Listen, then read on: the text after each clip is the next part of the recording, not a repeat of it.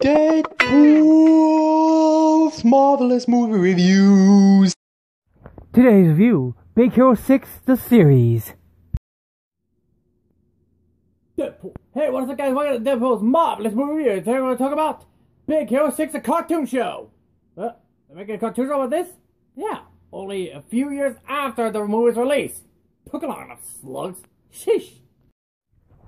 So yeah, this animated series takes place after the movie. And, well, it sees our heroes doing superhero stuff. Saving California, Tokyo, or whatever the heck they call this place, is from evil wherever it may lie. We have Baymax, those other kids whose names I don't remember, and yes, it's a pretty amazing show, with some good animation here and there. It's not Tales of the Teen Titans, but it's still pretty good. And yeah, it does take place. It has a few flaws here and there to point out, but regardless, it's a good show. Like I said, this is a pretty decent show. Check it out if you're a hardcore Marvel fan and all that stuff. Wait a second. That means there's... Wait a minute. Now I just realized there's not gonna be much for movies and cartoons for me to do right now.